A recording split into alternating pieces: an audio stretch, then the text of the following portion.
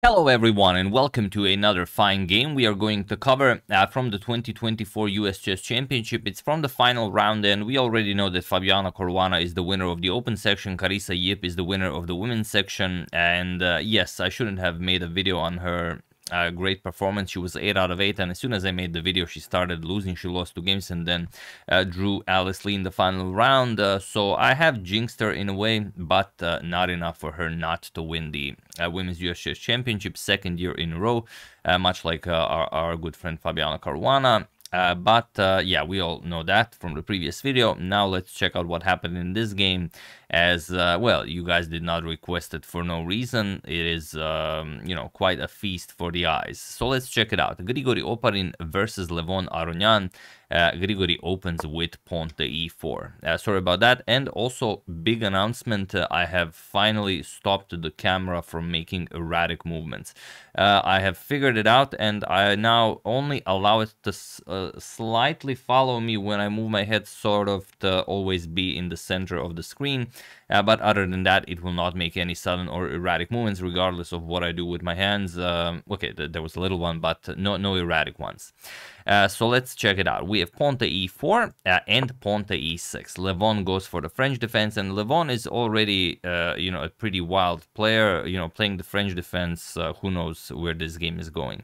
Pawn to d4, we have pawn to d5, pawn to e5, and pawn to c5. The advanced variation of the French, we have pawn to c3, knight to c6, and knight to f3. We have bishop to d7 and bishop to e2. Knight g to e7, castles, and knight to f5. Okay, fairly standard stuff. This is the Euwe variation of the Paulsen of the French advanced. D captures on c5, we have bishop captures and bishop to d3. Now preparing bishop captures on f5 in some lines.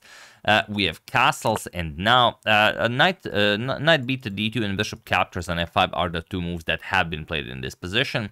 Interestingly, move that was never played but is the top move recommended by the engine, as it often is pawn to b4, but Grigoriy plays rook to e1, and it is now as of move 10 that we have a completely new game. So okay, pawn to h6, stopping anything from coming to g5. We have knight b to d2 and pawn to a5, grabbing space on the queen side as well.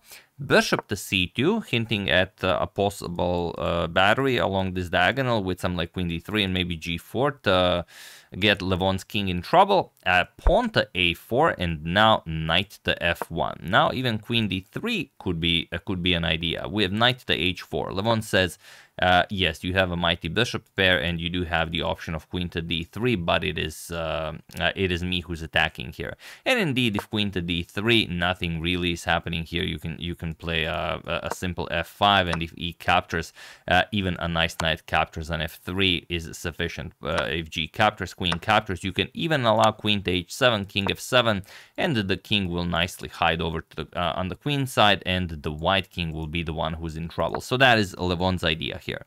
Grigoriy says, all right, and up until this point, Grigoriy hasn't spent a minute. He has almost full time on the clock. Knight captures on h4 here. First thing of the game for him, spends 10 minutes on this capture. Queen captures on h4 and bishop to e3, of course, as the threat was something captures on f2.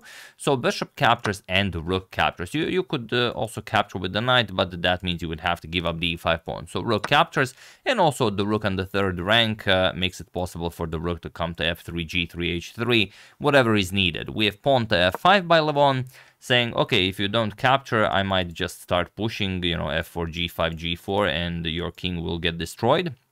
So e captures on f6, rook captures, now Levon ready to double up on the f-file, and pawn to g3. We have queen to c4. It is very important now to prevent queen to d3. Knight to d2 attacking Levon's queen, and queen to b5. We have knight to f3, and now, well, queen captures on b2 is definitely an option here. The engine even likes it, but, you know, Levon, never the butcher, always the artist, goes to rook a to f8 and puts pressure on that knight on f3. However, for the moment, it is defended by the queen and by the rook. So you still have to be, you know, careful, but it is defended. b3. Okay, Levon did not capture on b2, so he will not be able to do it in the future. bishop to e8. Now Levon hints at going bishop to h5, and Grigoriy defends, pawn to h3. Now bishop to h5 will be met with pawn to g4. We have queen to c5, and now we have b captures on a4. Here he misses Levon's real idea. Queen to e2 is the only move that Grigoriy has to play, but after b captures on a4, now Levon is completely winning, and but he doesn't play, you know, what he should. He should play pawn to e5, and there's no defense against pawn to e4. You can't really capture on e5, because if you move the rook or the knight, then you expose that f2 pawn, and you just get destroyed here. So after b captures on a4, e5 is the move you should play, but not Levon. Again, going for the most aesthetically pleasing move, and that is queen captures on e3, giving up the queen for the rook and for the knight. F captures, rook captures on f3, and now queen to d3, preparing queen to h7, but there is no time for that. Rook captures on g3 check. We have king h2, and now bishop to g6. It looks scary as queen h7 and also king captures on g3 are threatened, but bishop to g6 solves everything. We have queen to b5, putting pressure on b7, and now rook f to f3, and now okay, bishop captures on g6, rook captures on h3 with check, king to g2, rook f to g3 with check, king to f2, and now rook to g6. And this is the position. What would you play here? Yes, it is very tempting to go after the b7 pawn. You make a target out of the knight. Also, you create a passed pawn. It looks like you're the one even playing for the win here. However, it is the fastest way to lose the game, and it is exactly what was played. Queen captures on b7. Up until this point, it's still playable, but you have to, I mean, it's really complicated, but you have to play rook to g1. Point being that after, let's say, rook h2 check, king to f1, rook f6 check, you will move the king. Rook captures on a2. Now, not queen captures on b7, but rather rook captures on g7 with check. You expose the black king completely, and now you will be able to draw the game. It doesn't matter where the knight goes. For example, king to f8. You don't go to g6, because then, of course, queen b1 check will pick up the rook on a2. But king f8 is perfectly fine. Queen captures, and yes, two rooks are still scary, but the exposed black king and the queen having access to all of these squares on the your opponent's half of the board will be enough to ensure a draw. But queen captures on b7 was played right away, and okay, Grigoriy had 7 minutes on the clock. He spent 4 on this, but it will not end well for him. Rook to h2. This is the only move that wins for Levon, but not too difficult one to spot. Problem is, you could go king f3, but king f3 now runs into knight to e5 check, king f4, knight to d3 with check, king f3, and rook to f2 checkmate. That is the problem. But when you're playing against Levon, you always have to check whether or not you're getting checkmated in the middle of the board. So realizing this, he knows that he cannot go king to e1. Of course, it's just a mate in one. You cannot allow that. So your only move is king to f1, and now, of course, knight to e5. And what can you play? Well, it seems like Levon just blundered the knight. Queen to b8, followed by queen captures on e5. What's the idea here? Exactly that is the idea. Levon will now beat the queen using the two rooks, as the rook on a1. You cannot save the rook on a1. You play rook b1, again rook to h1 check, picks up the rook, and of course, if you go something like rook to a1 to try and keep the rook defended, it's not gonna work. Just king h7, stopping any trickery here, and the king will not be able to survive there. The knight will come to f3, rook to g1. The rook is covering the second rank. This again is game over.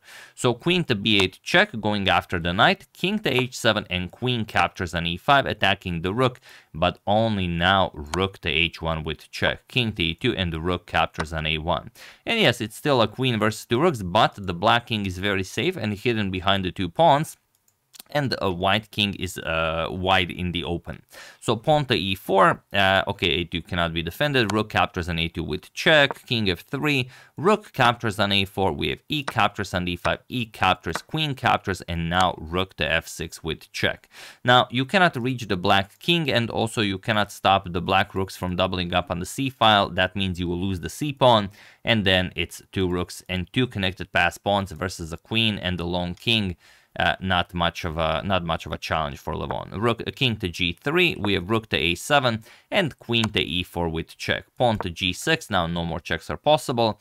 Queen to d4 and rook a to f7, doubling up on the f-file. Queen c5, rook f3 check, king g2, rook f2 check, king g3, and pawn to h5. And now you realize that, okay, that's pretty much all there is. We have queen to e5, rook 2 to f5 attacking the queen. We have queen to e6, and now rook to c7. And he was in this position on move 47 that Grigoriy Oparin resigned the game, as there is nothing more to be done here. So a classic Levon masterpiece, sacrificing a queen for some, extra material and for some interesting counterplay, even though there was no need for it. The classic e5 in that position would have done would have gotten the job done, but it's how Levon plays. It's why we love when he plays, and it's why I am always happy to show a Levon game.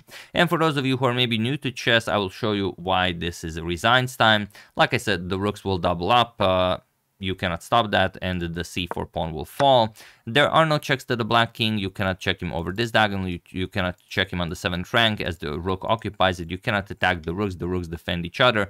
So now it's time to, for white to play some moves. Black will position his rooks perfectly, try to win the white queen if you're not careful. Also kick the white king away from the pawns, kick the white queen away from the pawns, and now you will simply position your rooks so the white queen can never deliver a check, and start pushing that h pawn down the board, and the white queen will have to block it. And now it's time to advance the other pawn down the board as well. Okay, white queen will now give a few checks, but it doesn't matter. The white queen always has to return to h1, something like this. And okay, that's pretty much it. Rook f3, and the white queen has no squares. You will have to give it up, and then it's completely winning. So it's very simple, even though it may look like there's a lot of work to be done here. Yes, some 20 moves will be played, but for both of them, that's like a walk in the park. So yeah, that's the game. Hope you guys enjoyed it. For those of you who haven't seen my previous video, watch it, because, yeah, Fabi just played the best chess ever, and also I've shared a lot of info there. But if you haven't seen the final standings, Fabi won the US Chess Championship with 7 points, followed by a lot of people tied, like 6-way tie for second: Samuel Sevian, Ray Robson, Lenier Dominguez, Hans Niemann, Levon Aronian, Wander Leang, and Wesley and Wander Leang with 5.5 points, Wesley So with 5, Sam Shanklin with 4, Grigoriy Oparin 3.5, Abhimanyu Mishra 2.5, and Christopher Euwe a 0-0. So yeah, that's the game. Hope you guys enjoyed it. Remember, always be an artist, never the butcher. And even though you might win less games, more people will be interested in watching your games. That's just how chess works, and why I always show a Levon game. Like I said, he didn't have to do it, but he did it for himself and for us. So yeah, hope you enjoyed it. I would like to wish a very happy birthday to Trip Verd, and I would like to thank Killa, an anonymous person, Carlos Rudy, and Amir Kanchuk for a contribution to my channel. Thank you a lot, I really appreciate it. As usual, you can check 2 of my previous videos here. Thank you for watching, and I will see you soon, continuing to check up on your wonderful suggestions and whatever else happens in the chess world. Thank you all, I will see you soon, and have an excellent rest of your day, and we might even play a few rapid games before the next big event. See you soon.